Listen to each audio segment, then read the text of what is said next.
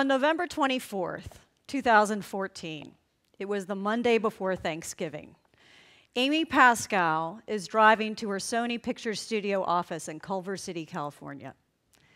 It's a day just like any other day for the Sony studio chief until she turns on her computer.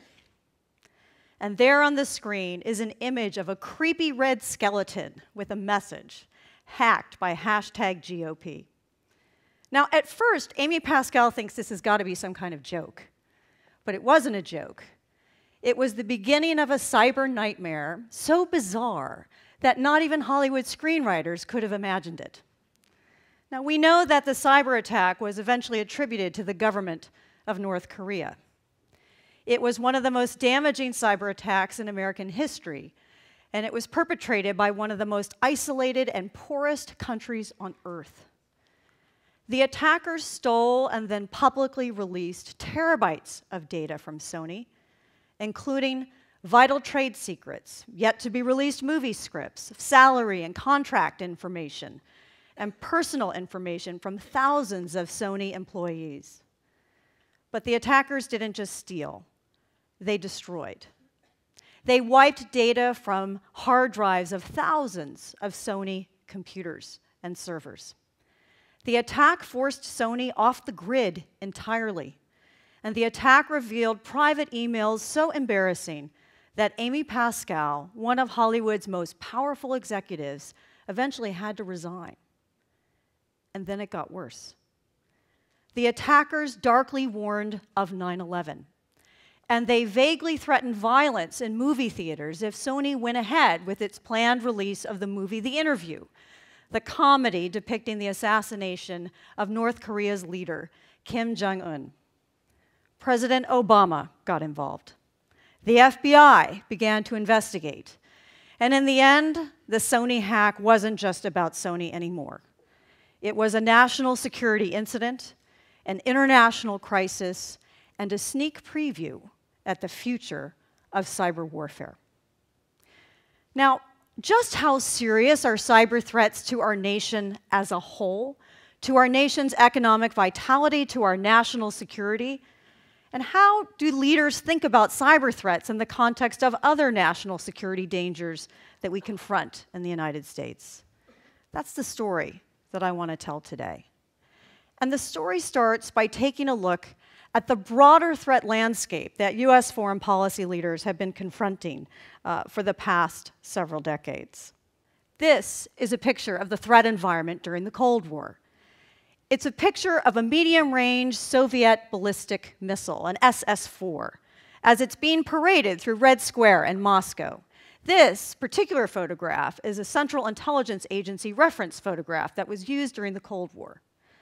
During the Cold War, foreign policy leaders knew that they faced the grave prospect of nuclear Armageddon, but they also knew that they faced a single principal adversary. They knew who that adversary was. They knew where that adversary was, and they had a pretty good idea of the Soviet Union's intentions and its capabilities. After all, the Soviets are parading their nuclear weapons through Red Square, and they're operating at the bureaucratic speed of 5-year plans. This is a picture of the threat environment today. It's more crowded and more uncertain and more complicated than any time in modern American history. It's filled with rising states, declining states, weak states, failed states, rogue states, non-state actors ranging from ISIS to anonymous, and transnational threats like global climate change. And the threat environment isn't just more crowded or complicated today, it's changing faster than ever before, too. Every year, the Director of National Intelligence issues a public threat assessment where he runs down the list of dangers confronting the country. In 2007, not that long ago, that threat assessment did not put one word in it about cyber. Not one. As late as 2009, cyber threats were so far down the list, they were right near the bottom, just after drug trafficking in West Africa. Not anymore. Cyber threats in the past few years have vaulted to the top of the threat list, And today, many experts and government officials are worried about three classes of cyber attacks or threats to our country. The first is the massive theft of intellectual property from American corporations that could degrade our economic competitiveness for generations.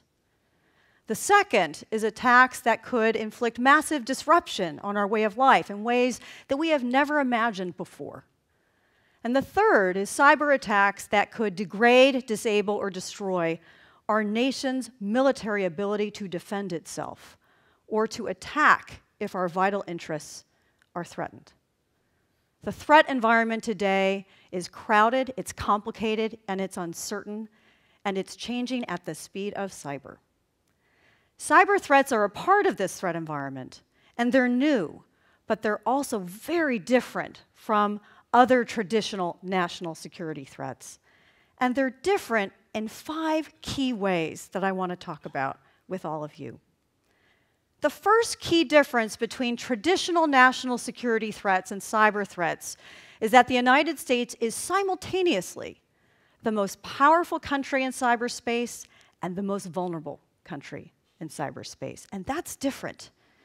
In the military, we often talk about domains. The military talks about the air domain, the land domain, the sea domain. And in those physical domains, the countries that have the most weapons and the most sophisticated weapons are the most powerful. But that's not true in cyber. The United States has the most sophisticated offensive cyber capabilities of any nation in the world, and yet we in the United States are the most vulnerable. Why? Because we're the most connected. We rely on networks and connectivity for our economy, for our civil society, for our government, for our military, in tremendous and wide-ranging ways. Our connectivity is the source of our strength and the source of our weakness. The second major difference between traditional national security threats and cyber threats is that in cyberspace, the US government cannot go it alone, and this too is new. In every other security realm, the government is considered the legitimate monopoly provider of security. Now, what do I mean by that? If you think about how you want safe streets in your neighborhood, you pick up the phone, you call the police. The police, the government, legitimate monopoly provider of security for safe streets in your neighborhood. Well, the same thing is true if you want a safer country. If you want to secure your country from foreign attack, you strengthen your military, legitimate monopoly provider of security. But in cyberspace, it doesn't work that way. Because 85% of our nation's critical infrastructure is not owned by the US government, it's owned and operated by the private sector. Our power system, our telecommunications networks, our financial system, owned and operated by private actors. The government can't defend those sectors from attack by itself. The government can't go it alone. Now, the third key difference between traditional national security threats and cyber threats is that in cyberspace, the attack surface is huge. There are no safe neighborhoods in cyberspace. One senior military official described cyberspace to me this way. He said, imagine that there is a street in cyberspace that runs through the best parts of town and the worst parts of town, all at the same time. And on this street in cyberspace, people are doing the exact same things they're doing in the physical world. They're going shopping, they're going to their bank, they're watching movies, they're visiting friends. But there are also people on this street that are robbing banks, selling drugs, mugging people, committing all sorts of other crimes. Good guys, bad guys, they're all there together. They're all connected. There are no safe neighborhoods in cyberspace. Now, in part, this is because the internet was never designed to create safe neighborhoods in cyberspace. It was designed by a handful of researchers, including some right here at Stanford, to connect each other, a handful of people who knew each other, trusted each other, and wanted to share their work with each other. Only now, there aren't a handful of researchers on the internet. More than 40% of the world is on the internet, and internet traffic is expected to triple in the next 3 years alone. And then there's the growing Internet of Things. We are moving to a world where we are going to have appliances that are so smart, they turn themselves on when power rates are low, and they remind us to buy milk before we run out. We're moving to a world of driverless cars and implantable medical devices that can transmit vital data about our bodies directly to our doctors. The growing Internet of Things is incredible, but it comes with a dark side, and that dark side is called vulnerability, because anything that is smart is vulnerable.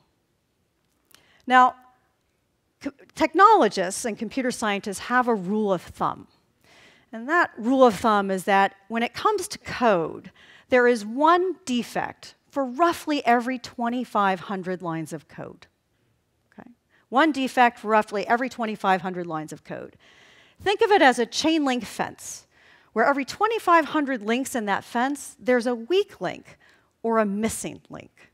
Right? One defect for every 2,500 lines of code. And think about the cyber bad guys that are out there. They're like the velociraptors in the movie Jurassic Park. Anyone remember them? Always trying to get out of the fence. So the cyber bad guys are out there, and they're spending every minute of every day testing the fence, penetrating the fence, looking for that one in every 2,500 links that might be weak or missing so they can get through. Okay? Now consider this. If you have an Android phone, that phone has 12 million lines of code making it do all those great things. That's nearly 5,000 inherent vulnerabilities in the code. Not malicious vulnerabilities, just mistakes or oversights or weaknesses that are inherent in the code that the coder never thought about. If you have a Windows operating system on your computer, that's 40 million lines of code. The attack surface in cyberspace is huge. That leads to the fourth difference, which is that in cyberspace, victims often don't even know that they're victims until sometimes long after the fact. The Home Depot breach that made headlines in 2014 wasn't discovered until 5 months after it began. One study found that 85% of cyber breaches were discovered weeks after they occurred, and more than 90% of them were discovered by third parties, not the victims themselves. The military is not immune from this challenge either. The worst publicly revealed breach in US military history occurred in 2008, when an infected thumb drive was placed inside a device inside a US military installation in the Middle East. A foreign intelligence service had put on that infected thumb drive something called a worm. And that worm spread malicious code from computer to computer, and eventually accessed classified and unclassified networks. And that malicious code also directly sent that information directly to a server under foreign government control. And all of this was going on for 14 months before it was detected by the Pentagon. 14 months. This was a wake-up call for the Department of Defense. Victims often don't know they're victims until long after the fact. And that leads to the fifth and final difference between traditional national security threats and cyber threats. And that difference has to do with warning time before an attack and response time after an attack. Now, throughout history and warfare, there's usually been a long lead time for potential warning before an attack occurs. And this is because moving people and equipment across territory takes time. It takes effort. And that means there are often telltale signs that an adversary might be up to no good, like massing troops along the border. Once an attack occurs, however, response can be swift, because in the physical world, of course, we usually know who attacked us, and we know where they are. So long warning time before an attack, short response time after an attack. In cyber, it's flipped. No warning time before an attack, but response is hard. And sometimes it takes a long time. Why? Because of attribution. Attribution, or figuring out who's actually responsible for a cyber attack, is sometimes fast, but usually it's not. Because even if you know the computer or the server where the attack originated, figuring out who's typing behind that keyboard, what's their relationship to a company or an organization or a foreign government, is much, much harder. So these timing differences have pretty significant implications for how we think about defense and deterrence in a cyber age. And we're just beginning to figure that out. Now, how does the real cyber movie end? I don't know. But the Nobel laureate Tom Schelling once warned we should be very careful about confusing the unfamiliar with the improbable. The Sony attack was bizarre, but for most of us, it wasn't particularly scary. For most of us, we think about cyber threats of today like this. The cyber threats of today are about our information. It's about people who steal our credit cards. It's about making access to our computers and our smartphones harder. It's about remembering how to remember those passwords now. The cyber threats of today are annoying. They're not alarming. But the cyber threats of tomorrow won't just make our information unsafe. They could make our physical world unsafe too. The cyber threats of tomorrow could disable the cars that we drive, the airplanes that we fly. They could turn off power or water to cities across the country for days or weeks or longer. They could incapacitate our military or even turn our own weapons against us. The cyber threats of tomorrow could affect anything that requires a networked computer to operate. And increasingly, that means everything. Thank you very much.